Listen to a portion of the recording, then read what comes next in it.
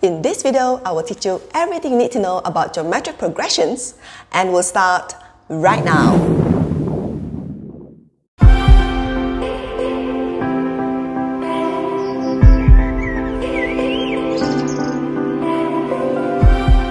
Hello everyone, my name is Shirley and welcome back to my channel. If this is your first time here and you would like to improve in your Addmaths skills, start now by subscribing and clicking the bell so that you don't miss anything. Let's take a look at what is a geometric progression.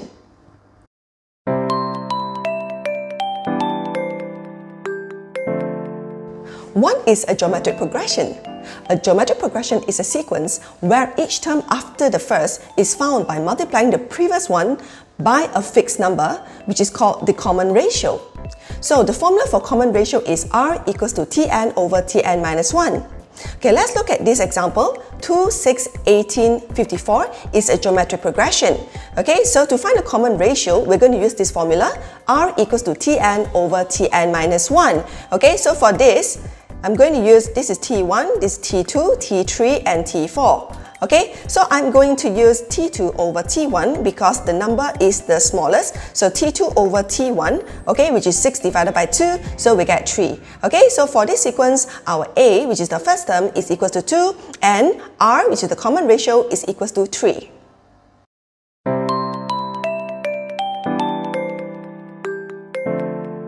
To find the nth term of a geometric progression, we use this formula.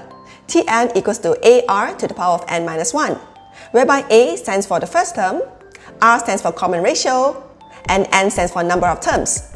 Let's look at the following example.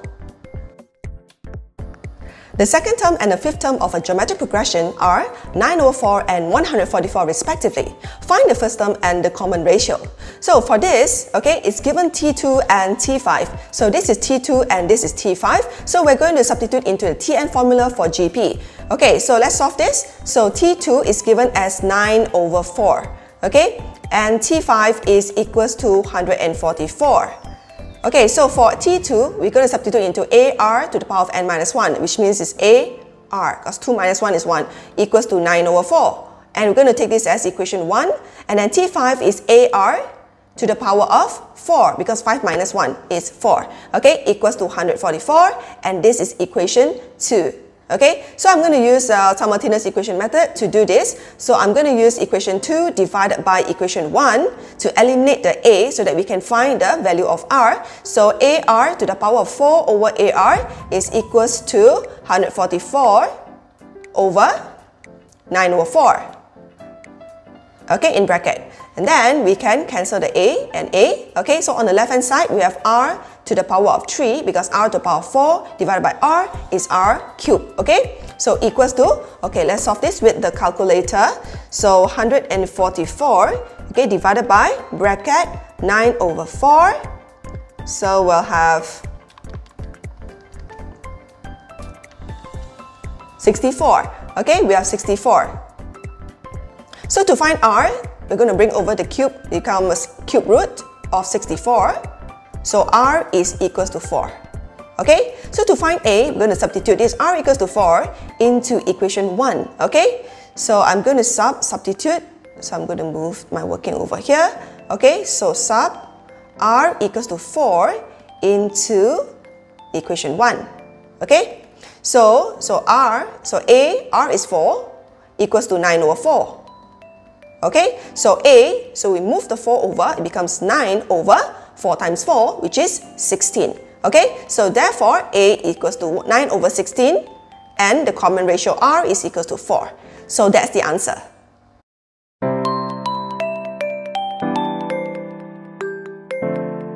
To find the sum of the first n terms of a GP, we use this formula.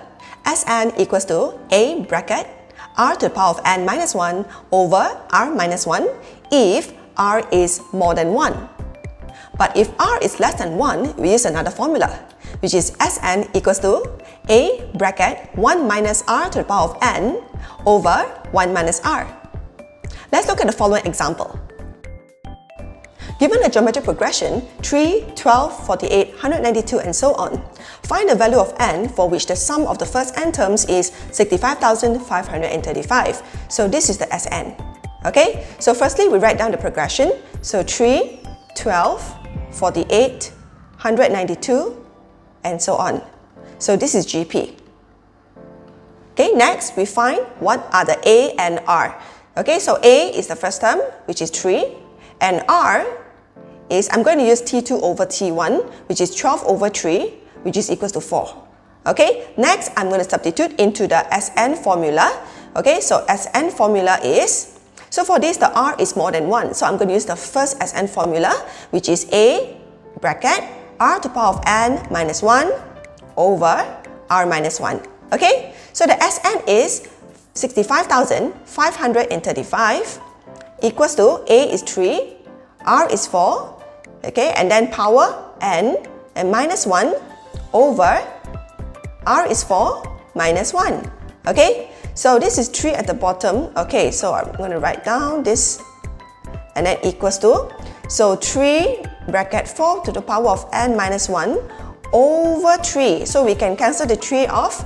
Okay, and then this 1, negative 1, we bring over to the left. So we'll get 65,536 equals to 4 to the power of n.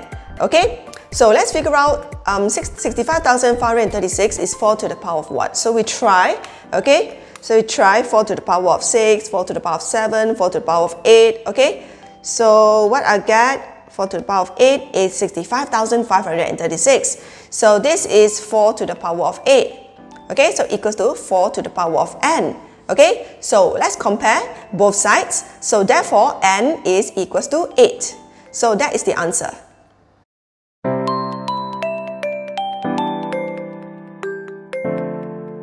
There's another important formula that you need to know. That is, to find Tn, okay, we not just use AR to the power of n minus 1, but what if the A and R are not given in the question, but they give you Sn? So we're going to use the Sn formula to find Tn, okay, and the formula is Tn equals to Sn minus 1, okay? For example, if they ask you to find T9, so we're going to substitute the 9 into the Sn formula given in the question. So it's going to be S9 minus S8. Okay? So if it's T, for example, T50, so we're going to use S50 minus S49. Okay? So remember this formula if the A and R are not given in the question, but the Sn formula is given. Let's look at this example. Given the sum of the first n terms of a geometric progression, Sn is equals to 1 minus negative 3 holding to the power of n. So find the first term and the common ratio. So let's work out for A. To find the first term, so T1 is equals to S1. Okay, so therefore we're going to substitute n equals to 1 into the formula here. Okay, so it will be 1 minus negative 3 to the power of 1. So that will be 1 plus 3, which is equals to 4. Okay? So let's work out for B. To find a common ratio, we need to find what is T2 first. Okay? So T2 is equals to S2 minus S1. Okay? Remember the formula that we learned just now? So the formula is, okay, to find Tn equals to Sn minus Sn minus 1. Okay? So remember this formula, yeah? So let's go back to the question. So S2 is 1 minus negative 3 to the power of 2 in bracket, okay, minus S1, we got it just now, 4. So 4 here. So 1 minus negative 3 to the power of 2 is 9, okay, minus 4. So negative 8 minus 4 is negative 12, okay, negative 12. So we got to find common ratio now, okay? So how to find common ratio? So to find common ratio, R, okay, we're going to use T2 over T1. Okay, so equals to, so T2 is negative 12 and T1 is 4. So therefore, the R common ratio is negative 3. So that is the answer.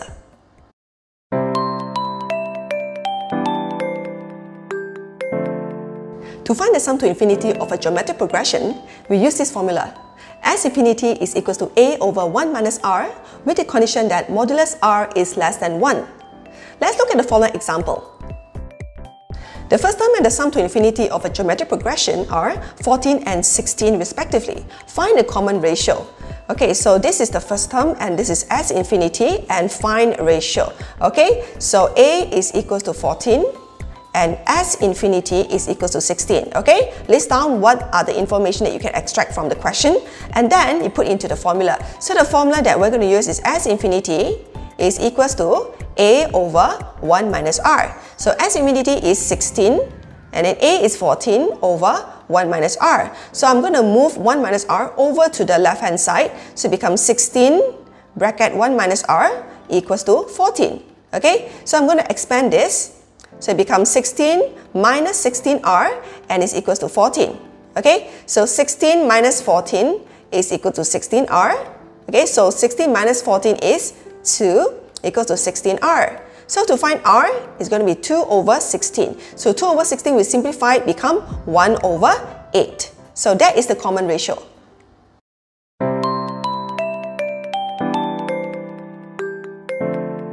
The last part of the chapter is to find recurring decimals. Let's look at this example. Express the repeating decimals 0.56363 ... as a fraction in its simplest form. So be careful because the 5 is not repeated, only the 6 and 3 are repeated. So I'm going to split them up. So I'll write down the question first. 0.56363 ... okay, is equals to 0.5 plus 0.063 plus 0.00063, okay, and so on. So 0.5 I change it to a fraction, become 1 over 2 plus, okay, so we're going to sub this into the formula of s infinity, which is a over 1 minus r, okay. So from the progression, this is a progression, this is the a, the first term is 0.063, okay, and this is the second term. So we need to find r by doing a side working, okay. So to find r, I'm going to use T2 over T1, which is 0.00063 over 0.063. Okay? So let's find this. What's the answer? 0.00063 divided by 0.063. So we got 0.01. Okay, so it's 0.01. Okay? So now we have the values of a and r. We can substitute into the formula. So it's half plus a is 0.063 over 1 minus 0.01. Okay, so 1 over 2 plus 0.063. So this is 1 minus 0.01 is 0.99. Okay, now we can use the calculator again. Okay, 0.063 divided by 0.99 will get 7 over 110. Okay, then after that, we're going to plus with the half. So we get 31 over 55. Okay, and then you double check your answer. 31 divided by 55, what do you get in decimal? So you get 0.5636363. Okay, so therefore your answer is confirmed correct. Well, that's all for now. Now that you have learned all the basics about geometric progressions, it is time for you to do some past year questions. Stay tuned to my next video, which is SPM past year questions on geometric progressions, coming up soon. Bye!